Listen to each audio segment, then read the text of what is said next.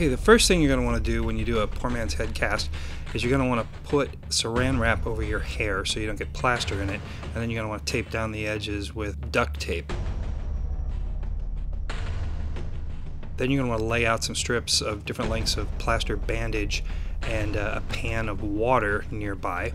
Now what Gayle Gallagher, producer and head cast maker extraordinaire, is doing is she's getting a nice thick layer going all the way around the back side of my head, right kind of down the middle, and then she's building a ridge right around the edge, and that's where the two mold halves are going to come together, and that ridge will help the two halves sort of lock together. Now she's rubbing Vaseline along the edges of that ridge so that when she makes the next half she can separate them easily enough. So now she's starting to build up layers, trying to make them equal, trying to make them balanced. When she gets to my face, she's careful not to block my nostrils so that I can breathe. And she's kind of laying the pieces on carefully, and she's sort of working in little patches so that the weight doesn't drag down my face and distort my face. So she's working little bits, and she's kind of letting it firm up as she goes so that my face remains somewhat, somewhat not distorted. Now she layers up a couple of more layers of plaster to make it a nice, strong coated plaster bandage.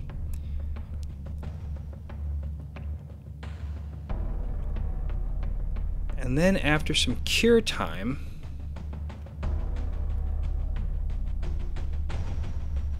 she makes a couple of hash marks with a magic marker, and that's so that we know where the mold goes back together.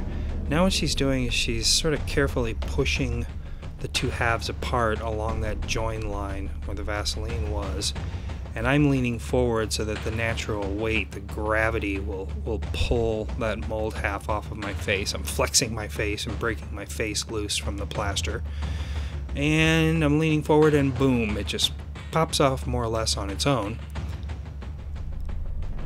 And then you'll see how easily the back half will pull off. There you go. Poor man's head cast.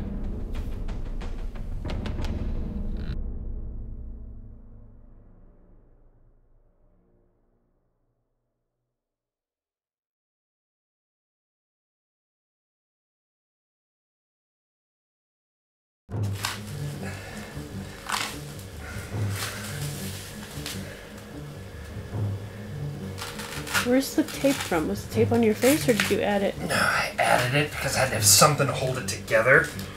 If it had been a slightly heavier plaster jacket, I probably could have used ratchet straps and strapped it together, but I needed something to hold it together so I could get the plaster around it.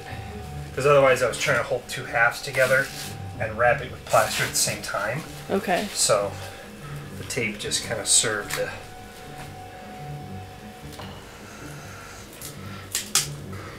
And once you get to this point, you don't intend to reuse the cast we did last night, is that right? Oh, no, it's pretty much disintegrated.